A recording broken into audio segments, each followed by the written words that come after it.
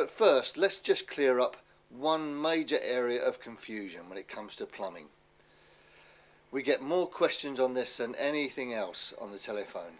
And the question is, the hose size, is it ID or OD? Inside diameter or outside diameter? And there's one golden rule that will help you sort it out.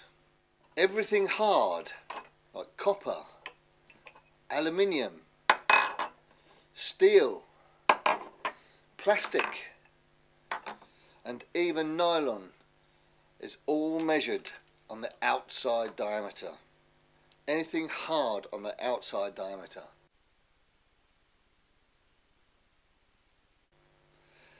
And anything soft, like rubber, silicone, flexible ducting, PVC, is all measured on the inside diameter, the ID.